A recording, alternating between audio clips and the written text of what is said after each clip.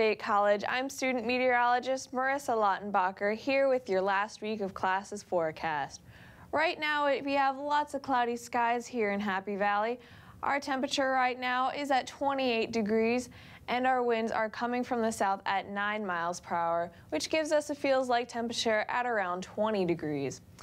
That is much of the story across the Commonwealth, with temperatures right around freezing right now. Erie is our warm spot at 40, and much of the Northeast is following that pattern, with Bangor at 12 degrees right now.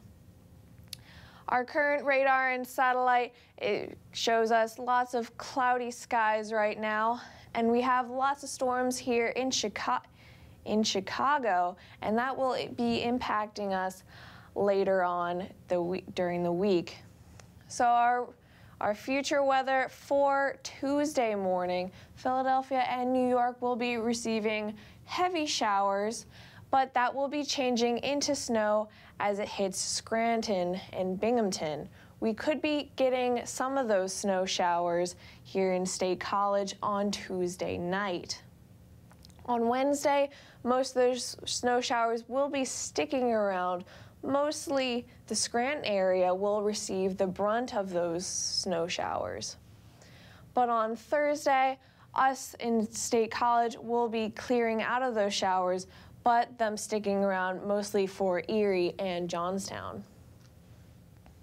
So your winter storm report right now, on early Tuesday morning, those snow showers will start, but they will be starting as a wintry mix, but then changing into a snow. But how much snow will we be getting? Around 1 to 3 inches here for Penn State. So for today, mostly cloudy skies at around 33 degrees. The winds will be around 5 to 10 miles per hour. But for tonight, that mix will be arriving late at around 3 a.m. and your temperature will be at 29 degrees. For tomorrow, that wintry mix is the main story, the temperature staying around freezing.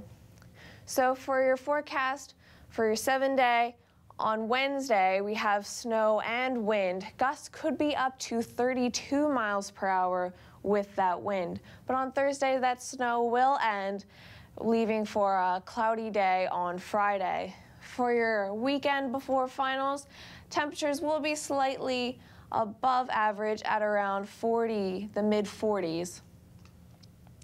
So be sure to study and have a great last week of classes, Penn State.